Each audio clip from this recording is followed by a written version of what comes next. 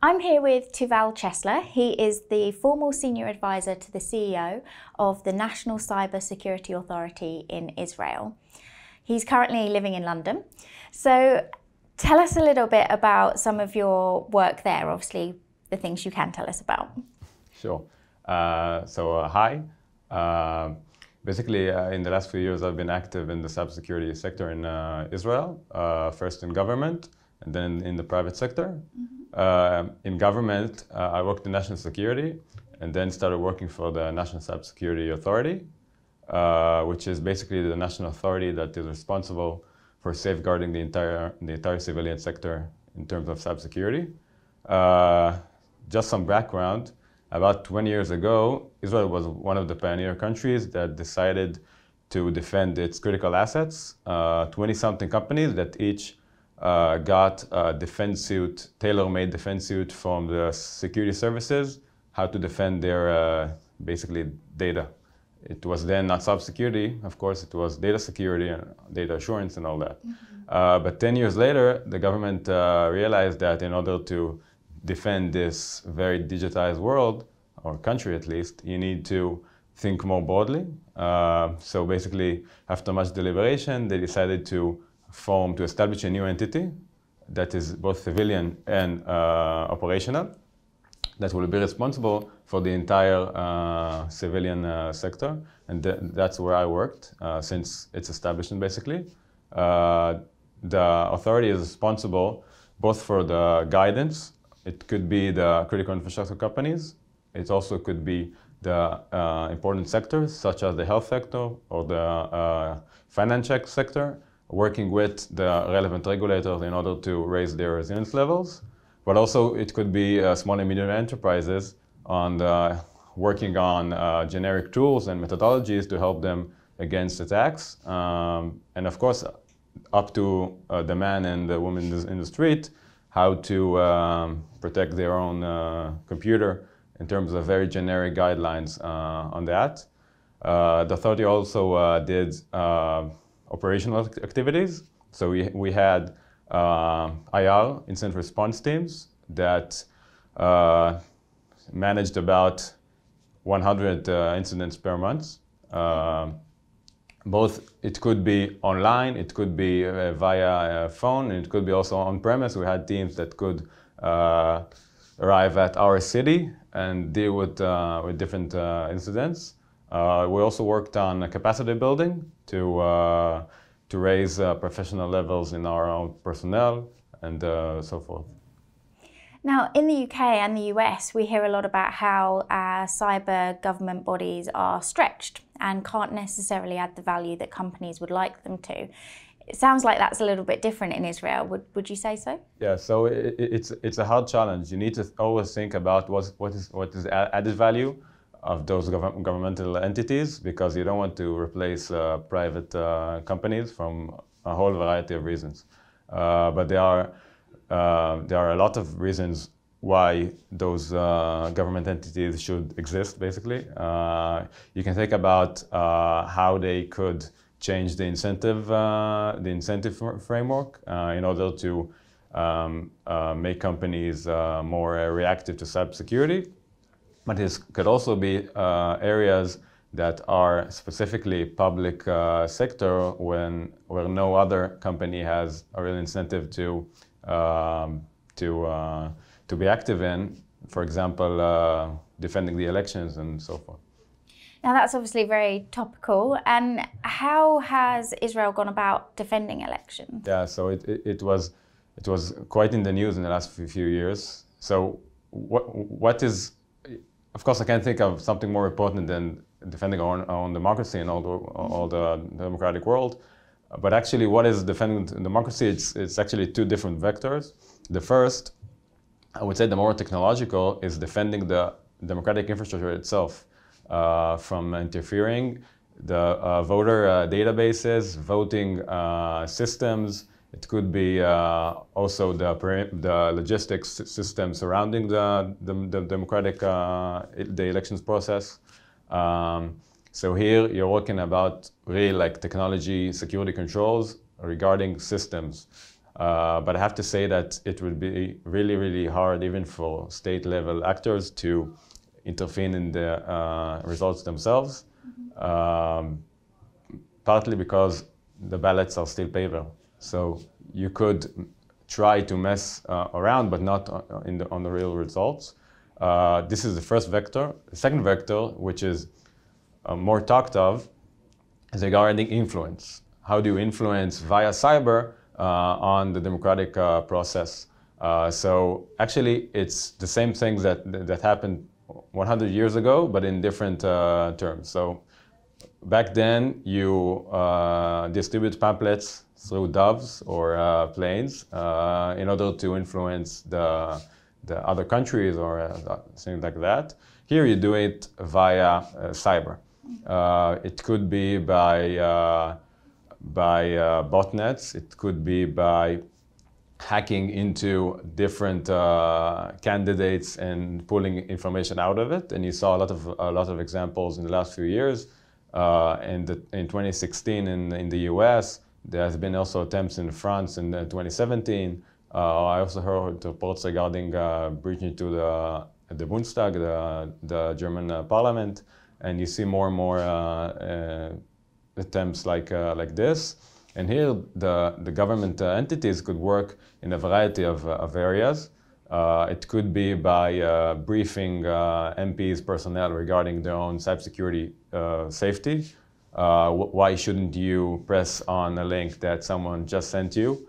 And it could also be briefing the personnel of the elections committee regarding what exactly to do and when. And it could be also pure technological defenses of the process itself. I know that we also in Israel we have an election in a few months, and there have been reports regarding work in progress in this matter.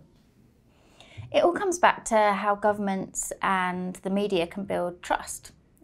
Is the Israeli government doing anything around that to try and help build trust in that process? Yeah, so there are attempts in this matter. I know that from the last few days, our own elections committee, which I think is quite parallel to what is here in terms of framework, has reached out to all of the parties to agree on I don't know, like a mutual agreement form that would say basically that no party will try to meddle with the elections in terms of I don't know, full disclosure of any publication. So when you go online or go on the street, you couldn't see any I don't know propaganda, any advertisement regarding something without knowing who was the man behind it.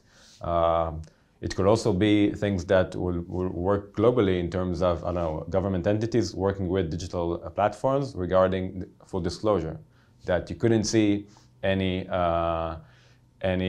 say regarding a specific topic from something that is formal without having the V identifying that it is indeed this man that he claims he is. Brilliant. Now, you've also then taken that work with national security and put that into healthcare, and there's some really great parallels between the infrastructure within healthcare. Is there anything you can share with us about what you did there? Yeah, so generally speaking, I cannot think about any information more sensitive than my health information and my health records, and I can't think about something more important to an individual than his own health. So it's two things that are important.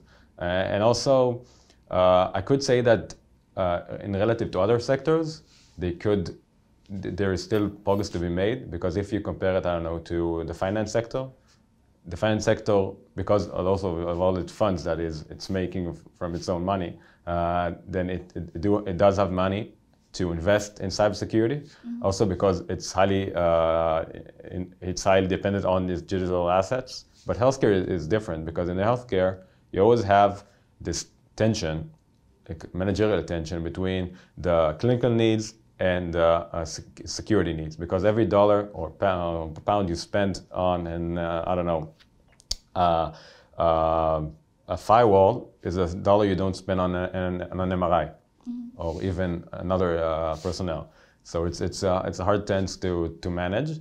You also have a lot of different devices that you don't really have in other sectors. You can have in one hospital, you have medical devices, you have data systems of health records, you have also the electricity that is also connected to, could be connected to the internet, and you have also the business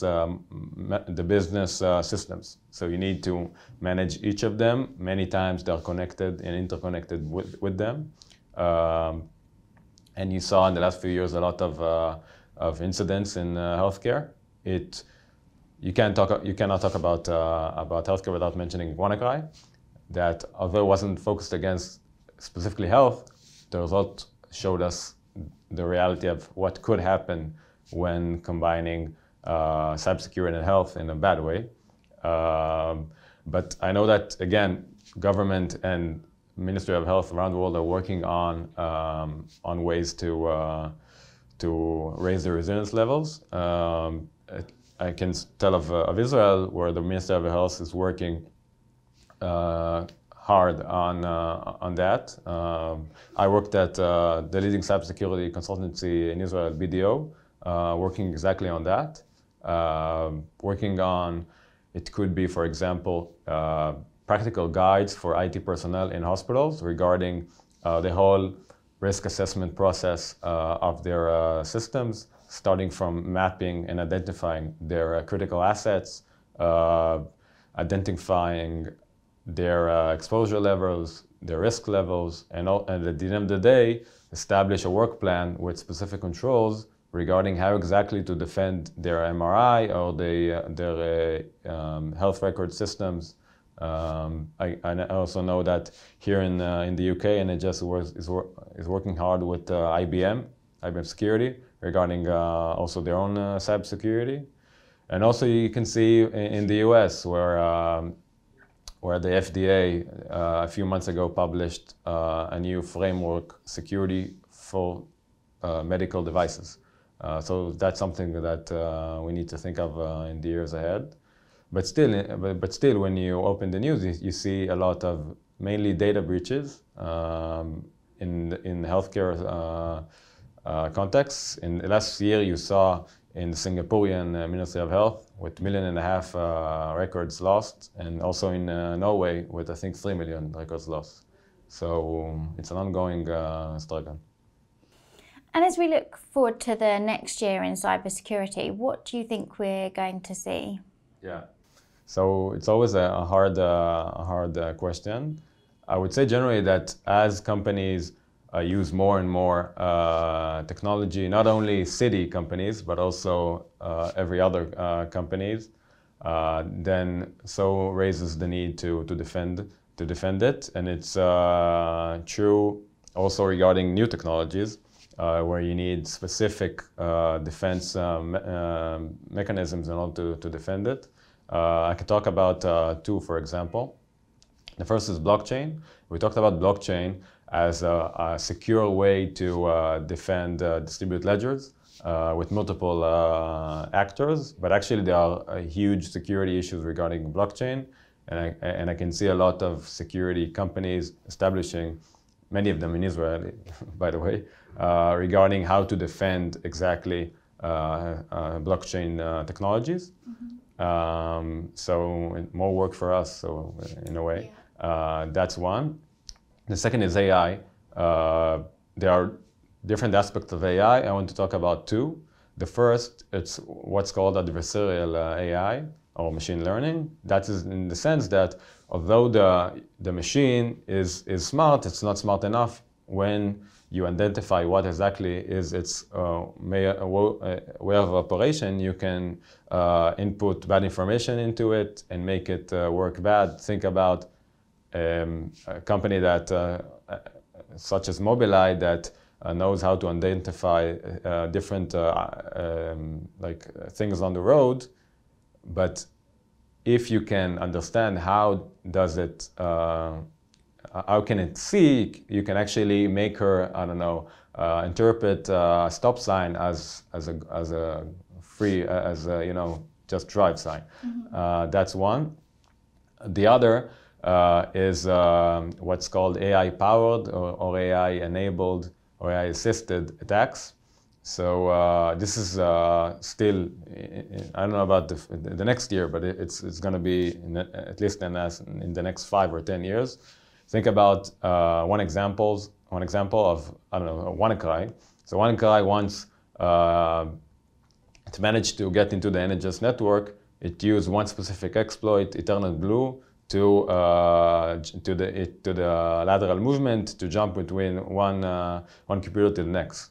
But think about the future when once inside your network, it won't use only one method that it decided beforehand, but once inside, the software can understand who are you, what can you do, and from that, it can use other tools in order to infiltrate more efficient. And that's going to be a huge challenge to companies and to cybersecurity companies, because now you use AI in terms of defense, but not in terms of how do you protect yourself against AI attacks. So that's going to be interesting. But I have to say that although using all these buzzwords regarding AI and with blockchain, now and even in the next year or two, 80 or 90% of all attacks are not that, or there are dodgy emails, they are websites not using HTTPS protocol, there are companies having weak passwords. So that you don't need big technology for that. You need basically good incentives to make people understand better their own needs. And I know that also in this regard, government entities are working on broader solutions that could help a lot of companies. Well, there's a lot in there, and we could probably talk for a little bit longer, but thank you very much for being with me this morning and giving some insight. Thank you. Thank you very much.